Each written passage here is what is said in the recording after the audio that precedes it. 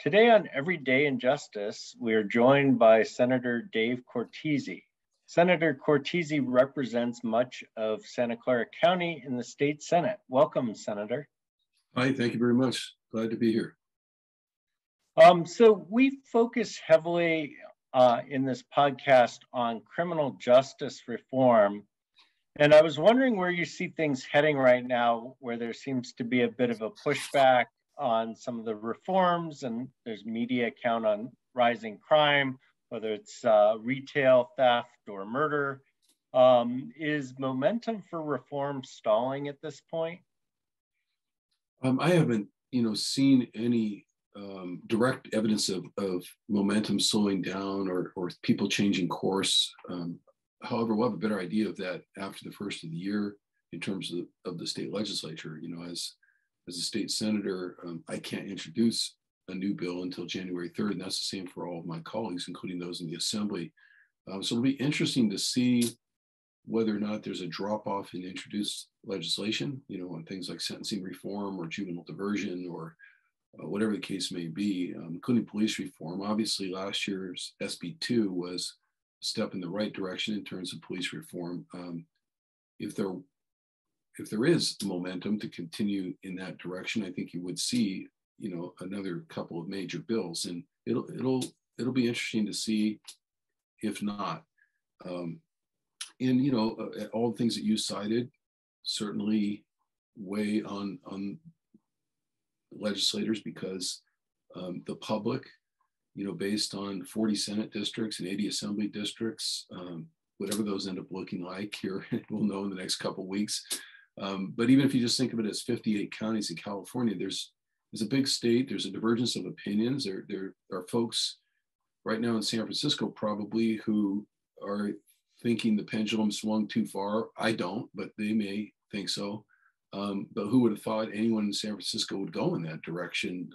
If you would have asked that question a couple of years ago, you would think maybe that would be a Central Valley attitude, Kern County or something like that.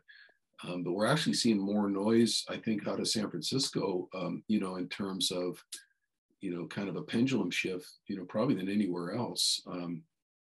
And it gets complicated because, as we all know, there's a lot of reasons that this is occurring that have nothing to do with reform and reform legislation, that's occurred in the past. I had a former staffer who still works at the County of Santa Clara, where I was for 12 years before joining the Senate. The former staffer asked me the question because he was being peppered, by a constituent who said, because of Prop 47, you can't arrest anyone anymore for these smash and grab thefts, And so he wrote me, he said, "Is that true?" And I said, "No." I said, they clarified that, $950 or less is a misdemeanor, and you can't hang a felony on somebody.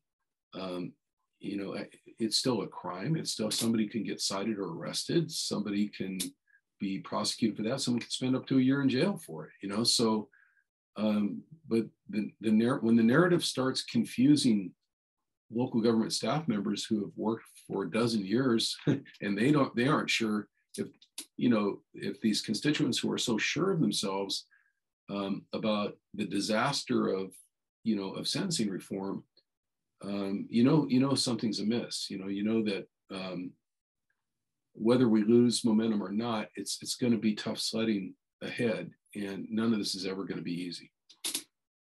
Yeah, it seems kind of strange. We were just looking this up last week, but in Texas, the line for a felony petty theft is $2,500. In California, it's $950. And yet you hear all these concerns about California, and you never hear anything about Texas.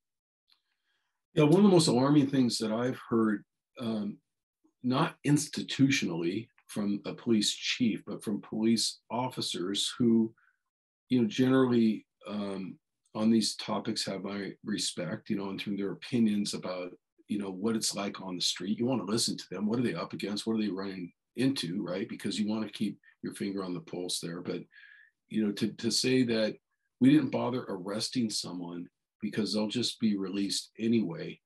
And usually that statement is used as an excuse, for some heinous crime that happened. And when everybody checks the history on that individual, he was stopped and released, stopped and released, stopped and released, and then, and then something bad happens. I don't mean to, it's not funny. I didn't mean to laugh about that, but laughing at the excuse coming in after the fact, hey, that's not our fault. People say, why didn't you bring that individual in? Maybe need mental health treatment or something. Somebody could have done something to intervene. Well, why should we? They're just going to be released. He's just going to be released. There's this defeatist attitude. And I think that probably is the thing we need to get beyond quickly, whether it's juvenile justice reform or adult justice reform, is this defeatist attitude, this idea that, rehabilitation never works, that there's never enough mental health treatment, that, people are inherently evil.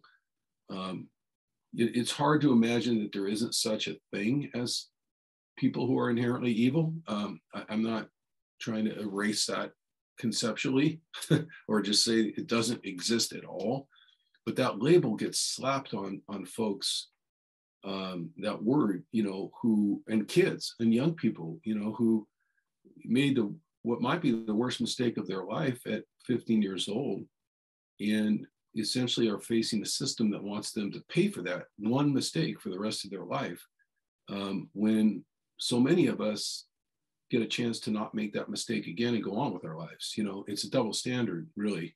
And it comes from a defeatist attitude, I think, where so many of our constituents or members of the public are saying, why would you try to divert that 15-year-old? Why would you try to get them help? He or she is an evil person. They're always going to be like that.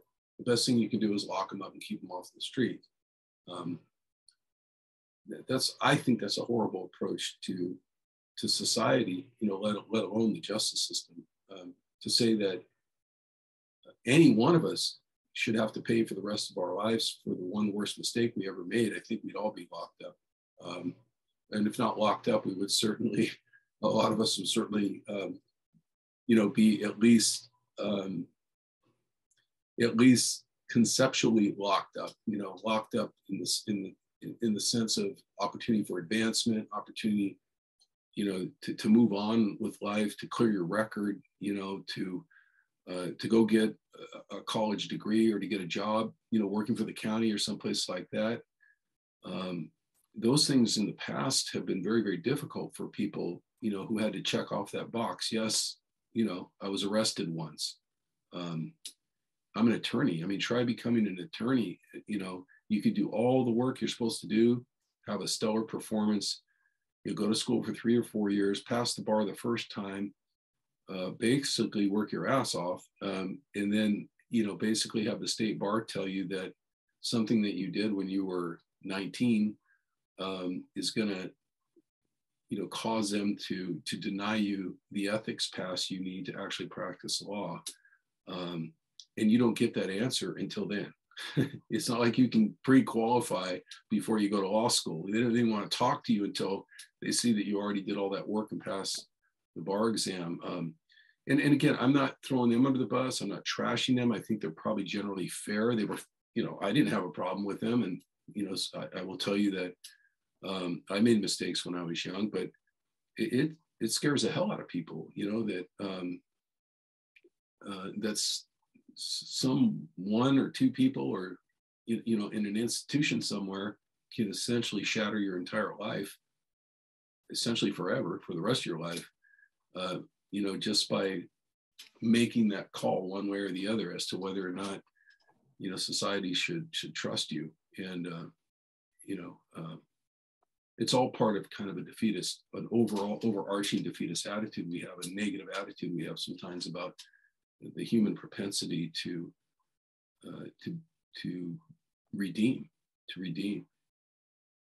I saw, I was reading a book this weekend, and a very interesting statistic. The vast majority of people that offend when they're a juvenile end up not offending as an adult, but the vast majority of adult offenders offended as a juvenile. So it seems like most people who offend kind of get over it.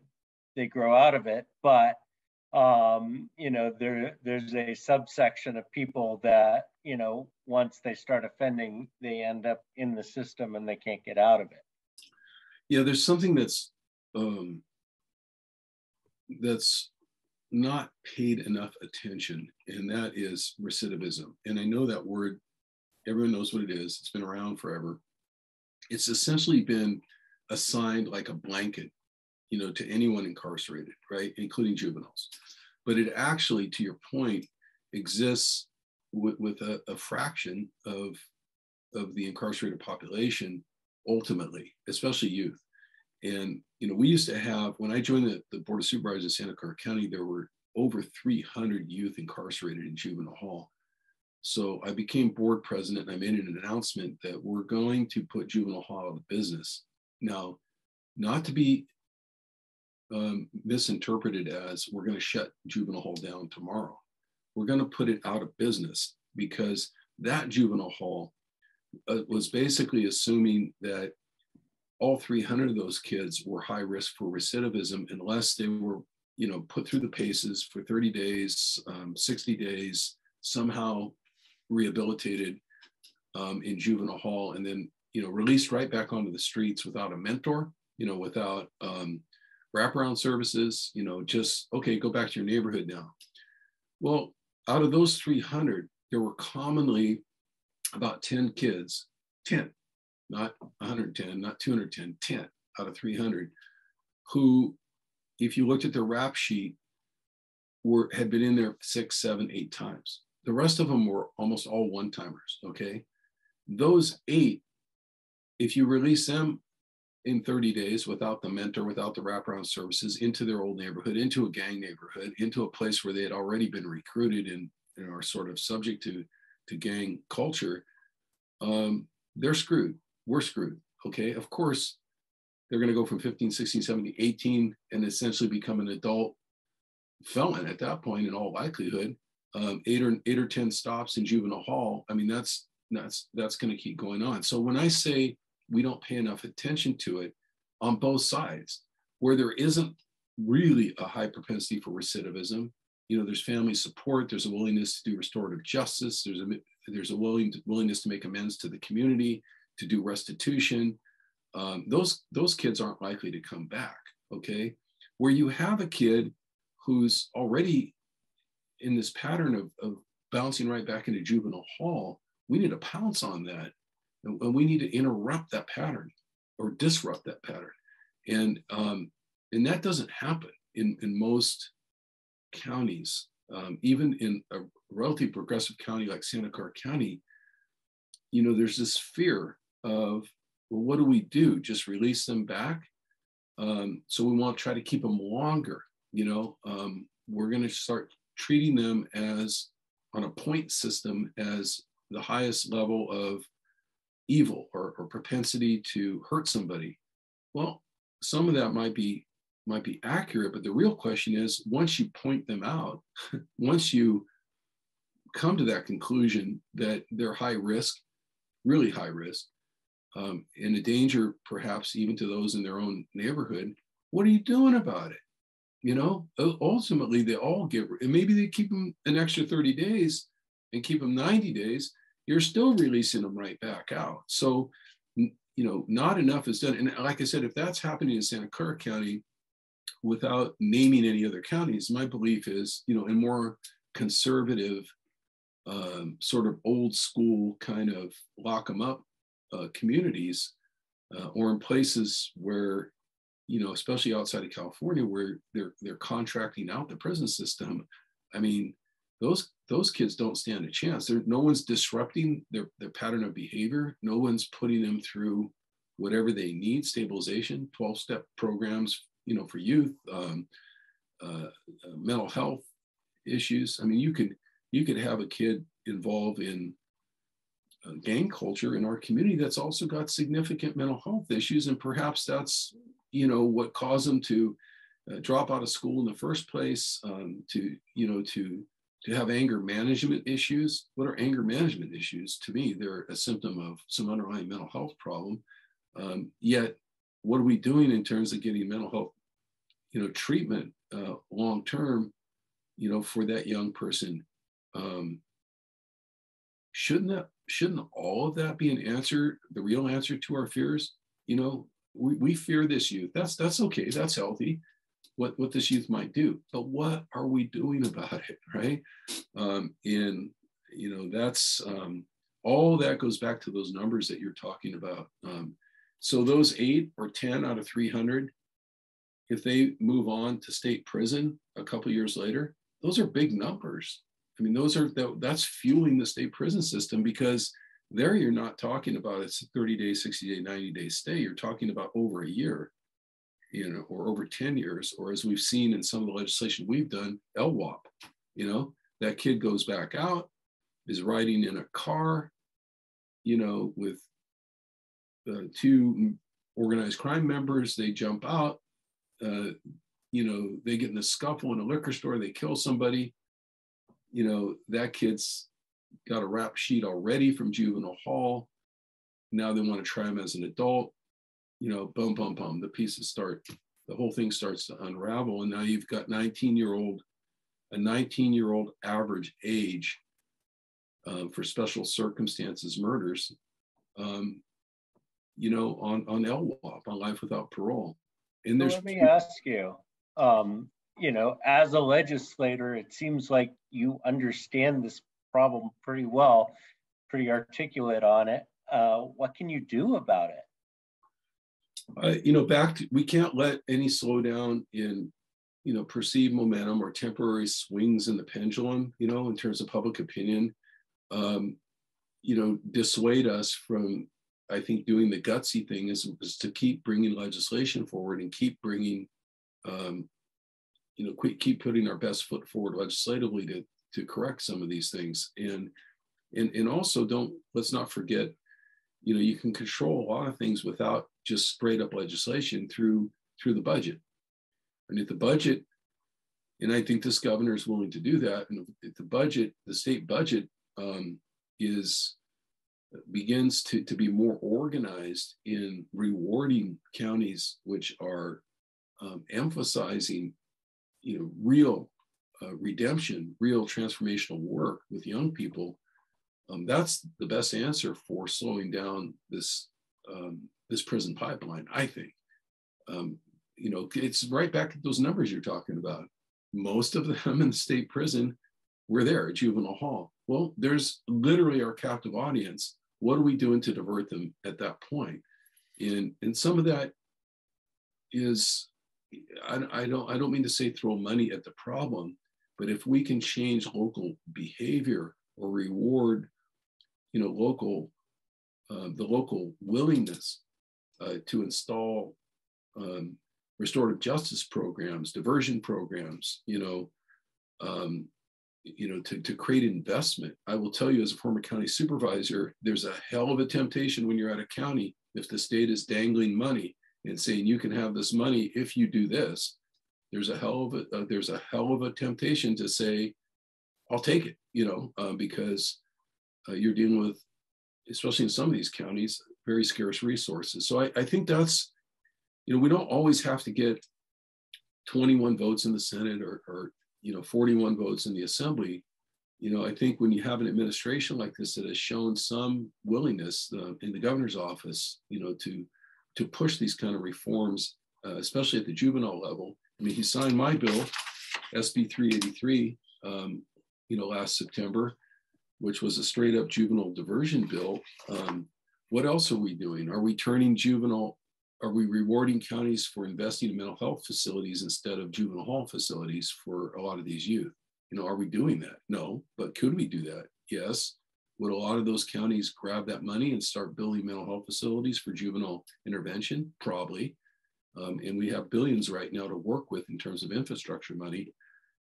So I think that's the kind of thing we have to think about, what we have to do. And we have to hope that, you know, the governor, who frankly has 1,000 more power, 1,000 times more power than I do, or that the Senate does, you know, is willing to put funding incentives in place to get some of this transformational work done. And then shifting a little bit to SB 300, can you tell us a bit about that? Yeah, SB 300 is a bill that does kind of go after inequities in what we call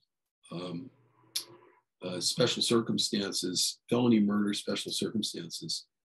Felony murder itself, as you know, but some of the listeners may not know, is basically sort of a transferred intent theory when it comes to murder. Okay, if you go in and you had the intent to pummel somebody with your fists, you didn't really intend to murder them, but they died from those injuries.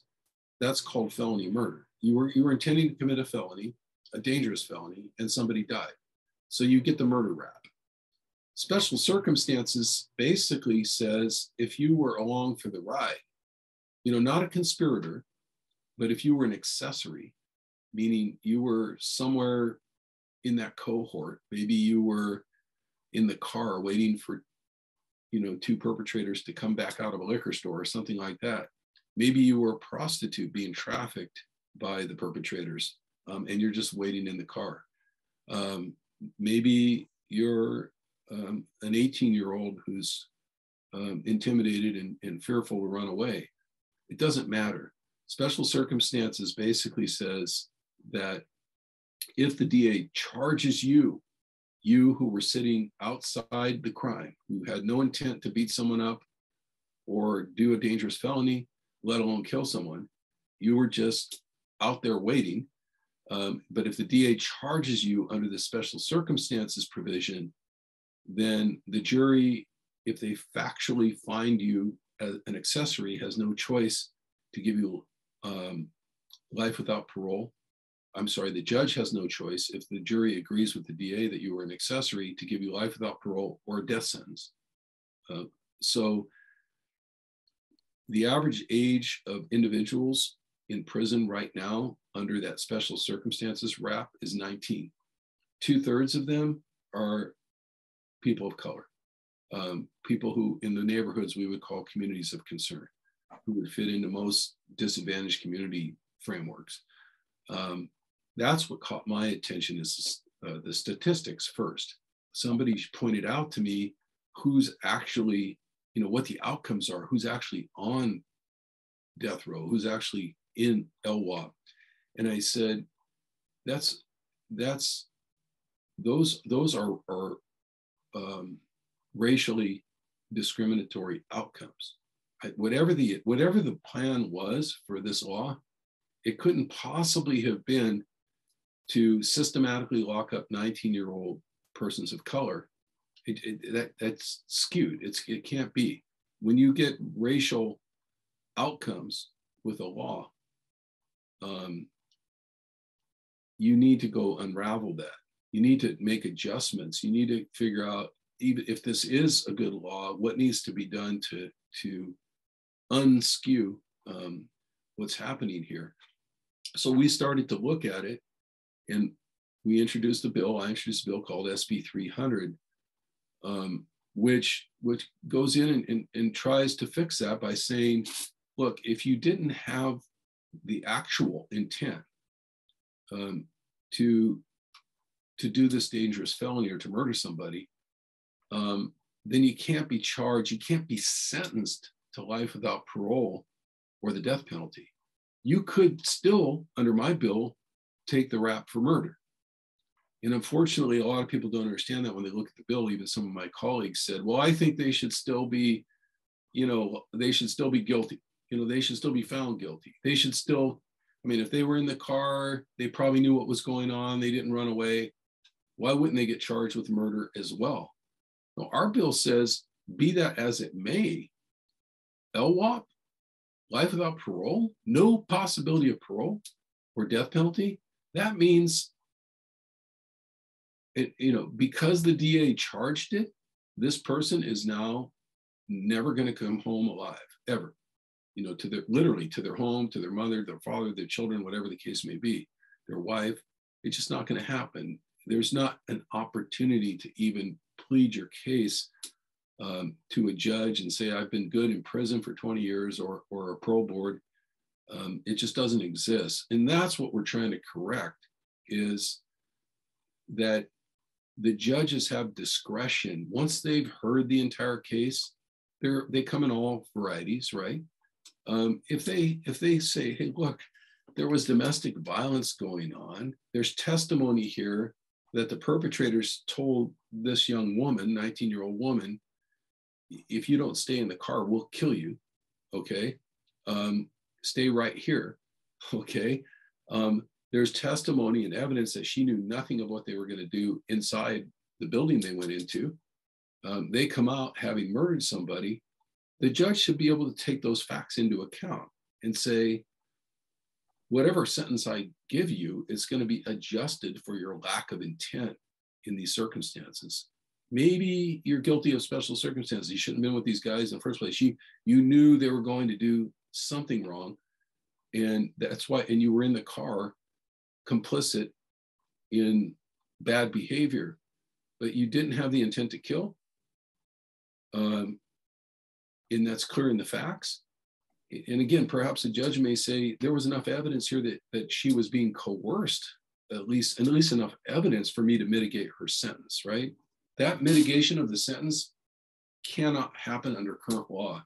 So we think this is actually modest sentencing reform. It's not modest when you look at the fact that it may get somebody out of prison in 30 or 40 years that can then resume their life. That's profound. But we think it's modest in terms of what we're asking the legislature to correct. It's just not possible that in every single factual circumstances that somebody deserves life without parole. It's just not possible. Nothing ever happens 100% of the time, when you're weighing out facts. So we were able to get that bill off the floor of the Senate barely. It needed a super-majority. It needed a 2/3 vote. And the reason is because the original law came out of a referendum. And, so the bill is moving along. We have high hopes for it getting out of the assembly now that we're coming into the second year of the session. But it is going to take, well, let me pause and just say there are no sound bites on this, right? I mean, I just spent 7 or 8 minutes explaining the most important part of the bill to you. Legislators could easily misunderstand it. There's 80 people that need to hear this over in the assembly. And certainly there'll be a huge effort to try to educate them all as to what we're really trying to do. But, misunderstandings abound. And people, if they're nervous and they don't understand, sometimes they'll just stay off the bill. That means they won't vote yes or no. And you kind of have to respect that. I was always brought up in my early business days to say, if I don't understand what you're pitching, the best answer for me to say right now is no. If you want to come back tomorrow and pitch me again, I might become educated enough to give you a yes. But right now I'm confused. I don't have a yes answer for you. I don't have a yes or a no. And if you keep pushing me, I'm just going to say no. That happens in the legislature too. People don't want to make a mistake. And back to the thing about the pendulum swing and the momentum and what's happening in terms of criminal reform right now. I mean, some of my colleagues are in districts that have much less tolerance for sentencing reform right now than maybe my district does. In Santa Clara County, we would probably have passed this bill on any given Tuesday at the Board of Supervisors if we had the power to do it. But there's 57 other counties and they don't all have the same attitudes. That's what makes it so fascinating and interesting to try to get stuff done in California. It's really interesting, and I know we're almost out of time here, but I'm an old death penalty opponent, and when I was younger, the alternative to the death penalty was life without parole. And I've really come to the point where I don't think life without parole is a good option either, because it's basically sentencing somebody to die in prison instead of, the electric chair or the gas chamber. And it just seems like, we can make much better decisions as to whether or not somebody should be released in real time, as opposed to try to predict it when they're 19 years old. I mean, how do we know, who's going to respond well to years in prison and who's going to be ready to be released at what point in time? It just seems like the whole system doesn't make a lot of sense, even beyond the point that you're making. Yeah, it was Cesar Chavez who said, and I paraphrase, once you educate someone, you can't uneducate them. And once somebody's redeemed, you can't unredeem them.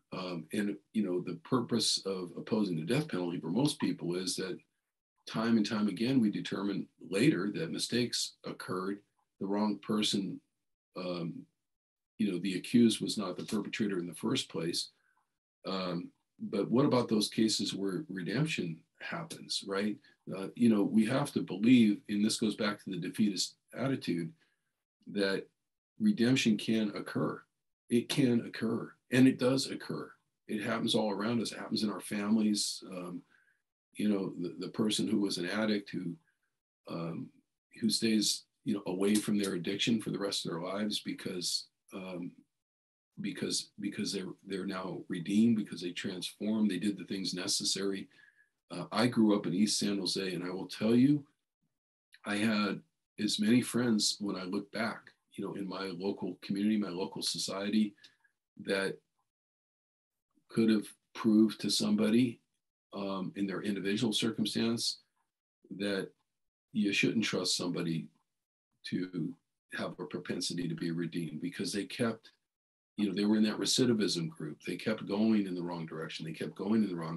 I will tell you that there are almost as many, though, as I could point out in that same community, who went in the right direction, who matured, who got past the age of 25, 26, 27, and whether it was brain development or education, that's why I said that, something got to them and they turned, back onto the right path. So a 19-year-old, that's 6 or 7 years still away from full brain development, that gets put away for life without no possibility of parole, a sentence beyond, what even an assassin had got in the state of California. When you look at Sirhan, at least a pled out assassin, it doesn't make any sense to lump everyone into the category, like I said, of unredeemable. It just doesn't. That's not our experience in life. It's not our experience in our families. It's not our experience in our local communities. It's not our experience with the kids we went to school with. Why would it be the experience only with those in prison? It isn't there either. So we're squandering a lot of what could be productive lives and healthy lives and maybe an opportunity for them to regenerate in society, regenerate their own families, and be of service to people. We're cutting all of that short, and that hurts all of us. Every time we do that, we're cheating ourselves. And that's, I think,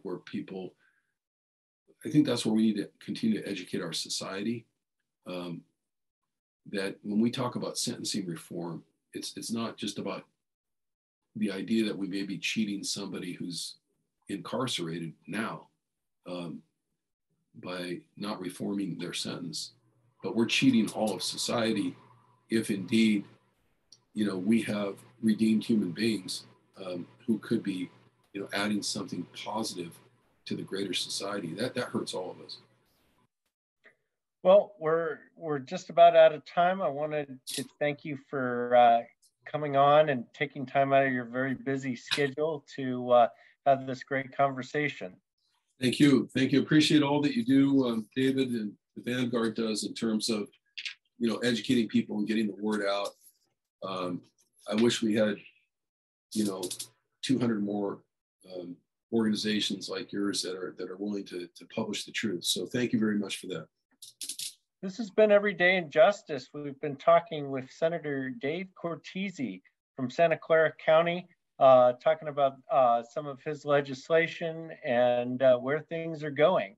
Join us again next time for more tales from our injustice system.